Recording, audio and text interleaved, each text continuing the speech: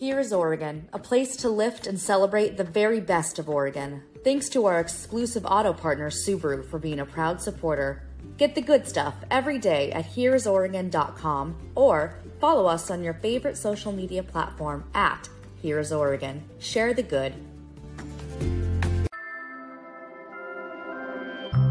Hello, hello. Welcome back to Peak Northwest, an outdoors and travel podcast by the Oregonian and Oregon Live, dedicated to the adventure and exploration of our beautiful Pacific Northwest. I'm Jamie Hale. And I'm Vickie Connor. Together, we take you to some of the most beautiful and interesting destinations in our region, discussing where to go, what to do, and places to see. And today, we'll be breaking down my first volcanic summit climb, and that was Mount St. Helens. Yes, Vickie, you did it.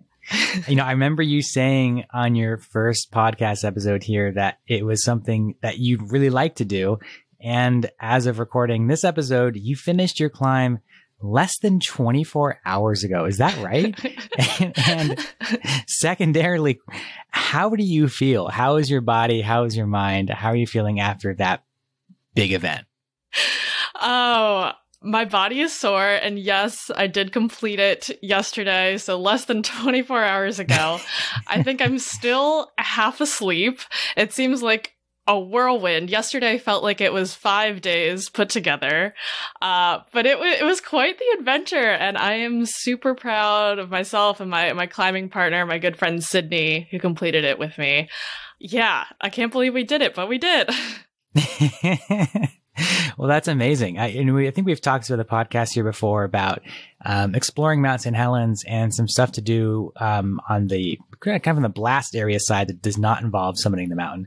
But a lot of people, yourself and Sydney included, love to summit Mount St. Helens because it is apparently one of the easier mountains to climb, what with a bunch of it being blown up 40 years ago. So I'm super curious about your experience. So why don't we go ahead and dig into this? So Vickie, how did you get up there? What route did you take? Where did you go? Yeah. So Sydney and I, first off, we woke up at 2 a.m. Yesterday. Woke up at 2 a.m. to leave my house by 2:30. It's about an hour and a half drive to the trailhead that we started at, which was Climbers Bivouac. I hope I pronounced that right. Bivouac. So we got there roughly about 4 a.m. and, got ready, did some stretching, started around 4:15. Starting at Climbers Bivouac, we went through Monitor Ridge. So that was the route that we took. There's an alternate route that people often do in the winter time that adds on like an additional 2 miles. And because there was so much snowfall this winter, that was up until I think last month maybe, that was the only route you could take. So we were glad that this route was open a little bit shorter. In total, it was about roughly under 10 miles. So basically, you start out and you're in the forest hiking for about 2 miles. And it's pretty much like similar to a lot of hikes in the area. You've got great tree coverage. Honestly, we started in the dark, so we were wearing headlamps, couldn't see much. But it was just, a steady little incline, but nothing too crazy. And walking in the woods for 2 miles. We were probably one of 3 other groups that we saw in the very beginning there so early. It was not very crowded when we started. After that 2 miles in the woods, we got to the not bouldering section. There were boulders there, but it was scrambling. So you end the tree line and then get to some scrambling. It was still dark for us. So, that was about, I want to say like 1.5 miles of scrambling. And that was pretty tough, I must say. I bet. Yes. There was like one other group with us while we were doing some scrambling. So it was like nice to see some other people, especially I don't regularly climb in the dark before sunrise. So it was nice to see some other human beings around us. So yeah, the scrambling it was pretty difficult. It honestly, like any other scramble, but it was a lot. That's when you're really starting to pick up the elevation game through all of the scrambling there. But it was kind of nice because there was an area where you could scramble, but there was also just like a sandy volcanic ash area that you could also walk up the trail. So it was kind of like pick your poison in that section. Lots of scrambling. And then the third and last section before you get to the crater rim is climbing up volcanic ash, hiking through volcanic ash. And that on the way up, that was definitely the hardest part, because as you are climbing through the volcanic ash, every step that you take, like, you sink down a little bit. Mm-hmm. So you're trying to just put your feet where you can see other people's footsteps who came before you and try not to completely slide down. And at that point, that was the mentally challenging point, because you are just looking. You can look straight up and see where you're going to go and see the tiny people that are up at the summit. And my way of handling it was just looking kind of straight down and just powering through, taking a few steps, taking a break, letting yourself breathe, take a few more steps, stretch your legs out, and at some point you make it to the top and you're at the crater rim. So that's kind of the breakdown of each of the three sections that St. Helens summit climb is kind of known for. So you go through all of that, waking up early, driving up there, you do the climb, and you're at the crater rim. Tell us what that experience was like. What did it look like up there? What did it feel like being at that spot? Yeah, we lucked out because it was such a beautiful day.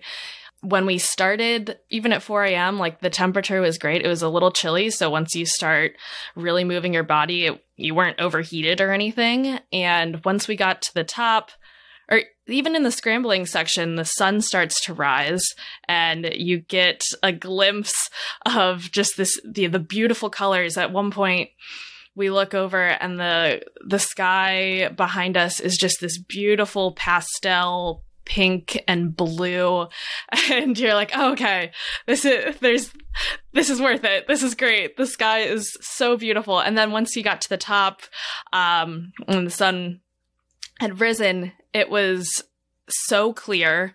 Just only a few clouds in the sky.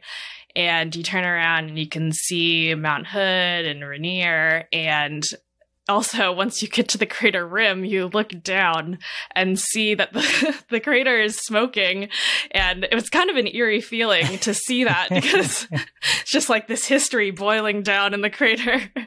You have a great lookout if you're lucky enough to have a clear day like we did. God, that sounds so nice. So beautiful. Now, I've always been curious too, climbing volcanoes is a very specific kind of activity. I mean, there's the physical exertion, like you said. There's sort of that awe of being up there in that beautiful place. But I mean, you look at Mount St. Helens, and this is a volcano that erupted very violently, very recently. We're talking, 42 years ago. Yeah. So I'm curious if you had any sense of what that experience was like of being on this like active, recently erupted volcano. What was that like energetically like for you? I felt like every little noise that I heard, I'm the paranoid person that's like, oh no, there's going to be an eruption. A silly thought, but it's in the back of my mind that this was not that long ago that it happened. Climbing a volcano and being on these like lava rocks as you're doing it, it's so different from pretty much anything else that I've done. This is my first time climbing a volcano, and especially during the scrambling parts, you're on all fours kind of just going over this volcanic rock. And also on the ashy part, it's just such a different climbing experience than anything that I've had before. Aside from me being super paranoid, nothing was like super eerie or anything like that. But I will say that the energy was intense. I think it takes it up another level. Obviously, you're exerting a lot of effort as you're scrambling. And then when you remember that you are scrambling over volcanic rock, there's a point in time where you think to yourself, I'm on this active volcano. I have not experienced anything like this in my life. It's pretty surreal. Wow. It sounds really humbling as well to kind of be on this force of nature that is so enormous and so destructive to be just kind of scrambling up its side, it seems really like a humbling experience to me. Yeah, especially those parts when I was talking about, you're basically going straight up on the volcanic ash and you look up and you see how tiny the people are who are at the summit. It really puts into perspective how small you are, but how mighty you can be. And you too can summit a volcano. I feel like everyone that we passed, everyone who we saw at the summit was in incredibly good spirits. The energy was great there. And a lot of other groups of women climbers, which was awesome to see. At the top, I think it was all women except for one couple. And we're just sitting there eating our sandwiches at the top, finally relaxing our legs. And yeah, it was kind of like a sense of camaraderie once you're there and just hanging out with other people who just did this crazy feat. Wow. Well, that sounds just like such a special and incredible experience. I'm really happy for you and for your friend Sydney for making it up there and for checking a thing off the bucket list. Yeah, for sure. It was, oh man, I think I'm still trying to process it right now. Just like 24 hours ago. Yeah, my legs are very sore. Definitely will continue to do some stretching today and continue to look through all the photos that we got because, wow, I will not be forgetting this anytime soon. Well, we want to talk a little bit more with you, Vickie, about preparing for that big hike up to Mount St. Helens and all that you did to get ready for that. But first, before we get there, we're going to take just a quick break. All right, folks, we are back talking with Vickie about climbing Mount St. Helens, which she did a mere less than 24 hours ago. Vickie, you just gave us the lowdown on your whole trip up there. But what I'm really curious about is what went into the process of planning this. Obviously, it's a pretty big excursion. I imagine that there was definitely some prep work ahead of time. Yes. There definitely was. So first and foremost, if you're interested in climbing Mount St. Helens, you do have to get a permit in order to do that. So permits to climb during this time of the year are released through recreation.gov website where you can secure it. Basically, all the permits for each month are released on the first of the previous month. So for me, it meant going online July 1st. I believe it was like 10 a.m. to secure that climbing permit. And it is definitely something where people rush to go online and get that permit. So, sure. Look online, see exactly what time it goes on sale and log on accordingly because people immediately go for those weekend slots. And, in a matter of seconds, they're gone. So by the time I logged in, I think it was like an hour or so after they had gone on sale, but got that nice Tuesday slot, which was great because it wasn't overly crowded or anything. For the two of us, so 2 permits, it came out to a total of $36. And yeah, once you have that, you're pretty much good to go and you sign in at the trailhead with that permit. But a lot of physical planning goes into the climb as well. So I was just preparing for this climb by doing a lot of day hikes with a lot of elevation gain and trying to find ones that had a little bit of scrambling involved as well. Although nothing came close to what I actually did. I think some of these day hikes where you're really just going, it feels like you're going straight up a big hill. That is what I was looking for. And I think that did end up helping quite a bit. Was there any kind of like mental preparation you went for as well, in addition to just getting your body ready? Yes, a lot of mental preparation. For me, it might differ for everyone. For me, I just think like this is going to be one of the hardest things you've ever done. I think that is what I kind of hype myself up to know that like you can't just slack off. This is going to be something that's really hard, and acknowledging that up until you're actually doing it was key for me. But also knowing that I'm capable of doing it, and I've done hikes with not harder, but greater elevation gain before. And so I've done that. I'm capable. I can do it mentality is also something that was key for me. That was something that also kind of just powered me through while I was actually climbing. Mentally preparing also meant packing accordingly. So I do have some key tips of what you should be putting in your bag, also what you should be wearing, and all of that good stuff. Awesome. Well, lay them on us. Okay. Here we go. So the biggest thing I could not recommend enough is getting a pair of gloves. And I just got a pair of gardening gloves from Fred Meyer for like $6.